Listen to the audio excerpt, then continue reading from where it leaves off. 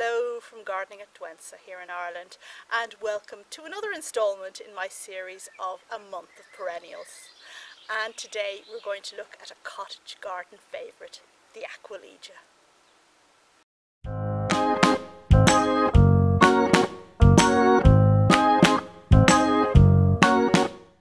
So, welcome to my garden Douentza, and I'm here among the Aquilegias today, so it's quite fitting that I talk to you about them.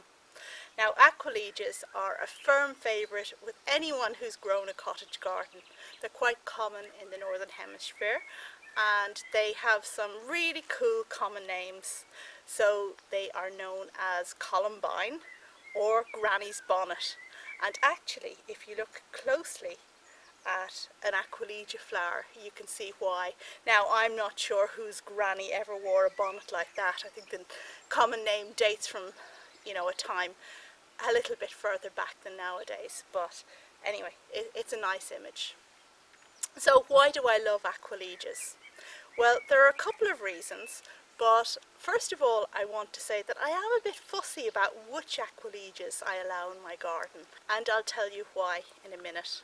Well, what I absolutely love about Aquilegias is the sense of gaiety they bring to a garden when they dance in there in May and just flower casually everywhere.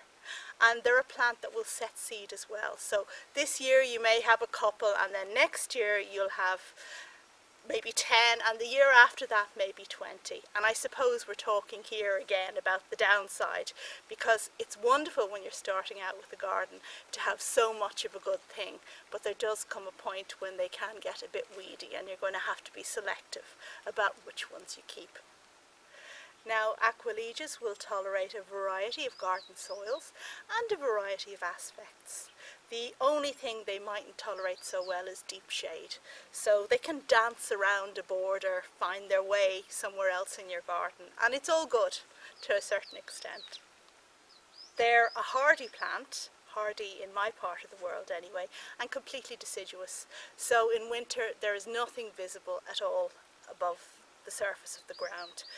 And then in spring you can see the telltale foliage popping up here and there, and that'll let you know that there's an Aquilegia plant there, or an Aquilegia seedling that very soon is going to be pushing its way to the surface and coming into glorious flower for you. So it'll come as no surprise that in terms of maintenance, what you need to do with Aquilegias is to deadhead them once they've finished flowering. And unless you do that, you're going to find lots of seedlings popping up everywhere. So it's a simple enough task to just chop the head off, and then you don't have seed in the garden. Now, in terms of Aquilegia, there are a couple of species that I particularly love, but I'm completely besotted with the hybrids. Now, in front of me here is a hybrid, and if we look closely we can see that the flower heads are almost double the size of most species Aquilegias.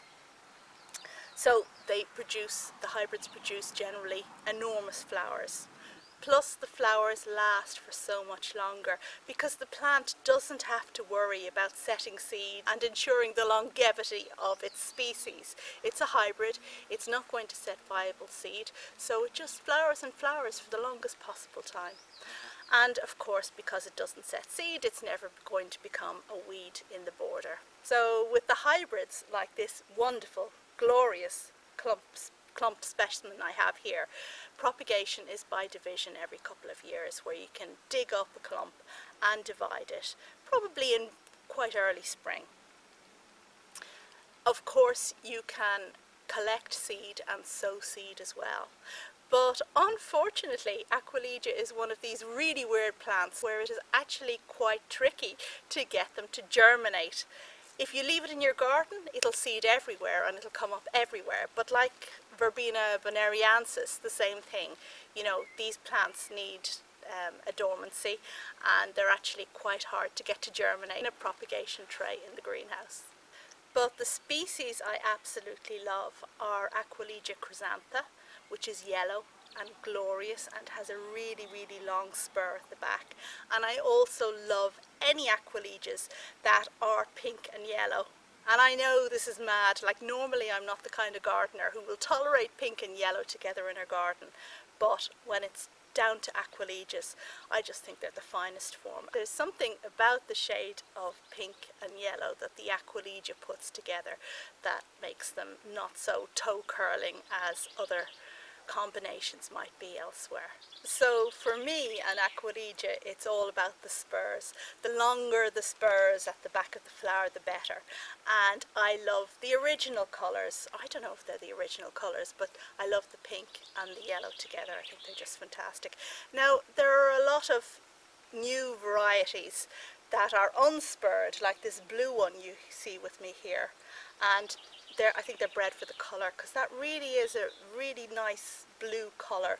And there's also the Barlow series, which is kind of brown and white, but again unspurred. Well, there is some kind of spur at the back, but it's not the really long thing that you see on this hybrid over here. So if you're fussy about that kind of thing, then do look out for the spurred varieties.